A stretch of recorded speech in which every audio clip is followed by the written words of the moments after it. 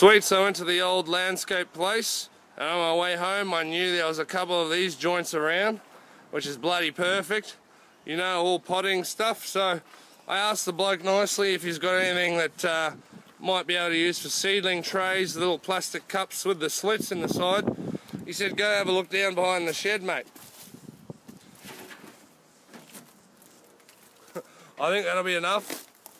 Gonna need some drill bits for the wood, some seed raising mix. There's my mister. One of these is going to come in very handy as well for doing a light mist on your seed trays. And all the way along, mate. So look what I'm going to do. I'm going to do a try. I've got one real lid. These two I'm just going to put Glad wrap over the top. Then after 2 weeks, poke a few holes, let some air in, keep watering them again. And then a couple of weeks after that, another week actually, I'll take the Glad wrap off. We'll see how they go. See how well they go next to this one. So we'll number them as well. 1, 2 and 3. We'll water them all the same. Put them in the same spot. Sweet.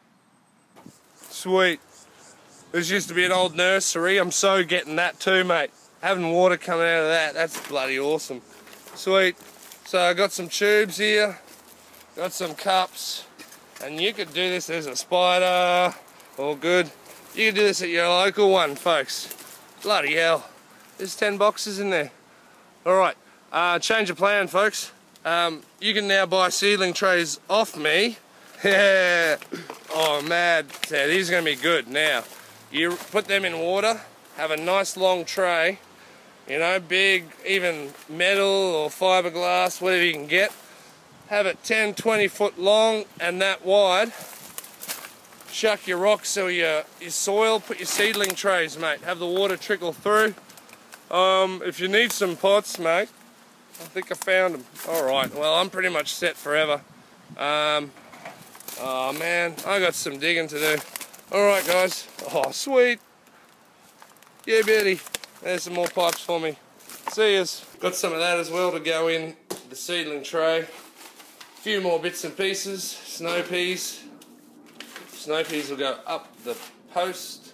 So look, she asked for 10 bucks for all this, and I gave her 20 bucks. There's a mad tray under there as well that I'm going to run water through. It already has little holes. I'm just going to put a little tube like you do with a fish tank through the bottom white one, and then the seedling trays are going to sit in it so the water's running constantly, and that source of water will also come from the fish tank. Keep it nice and nutrient rich.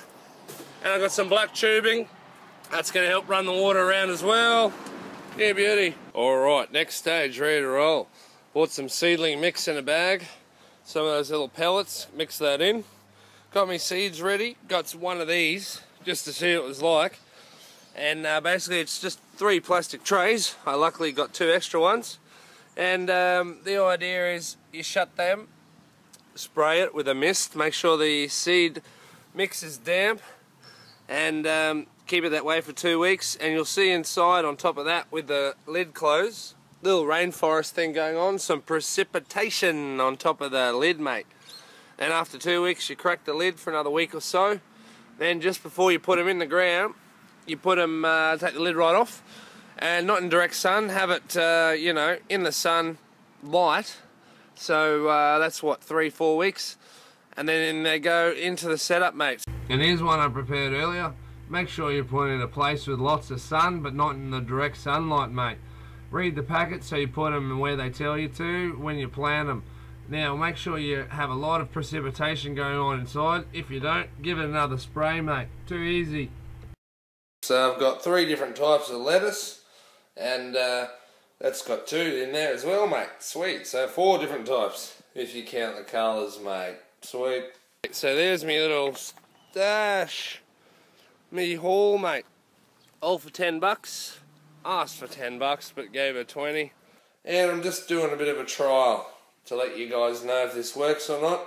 Bit of a tray with some Glad wrap. And this is after about a week or so. As you can see, it's doing its thing perfectly. I did let a bit of air into this one, but it's airtight again, and I've given it another spray. This one's perfect, mate. Airtight all the time. Glad wrap doing its thing. Nothing's come up. We'll leave them in the sun for another week. Should be sweet. Almost ready to go in the aquaponics system. Sweet. And there's my cups for my towel, mate. Sweet. So this little one's perfect. It's got the holes in it.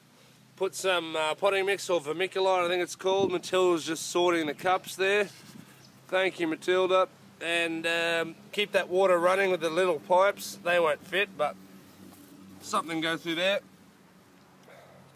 It's always good to have a helper and someone to hold the pipes up and move things around for you. And even dig holes too, mate. It wasn't an easy job doing it all by myself. But it was good having my little campaign manager for the Australian Hemp Party helping me all the way, mate.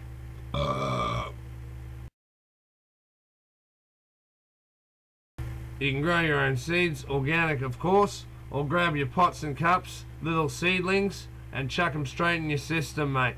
Here's where I found my little pothead, mate, and he's found his new home, folks. Stay tuned for part 4.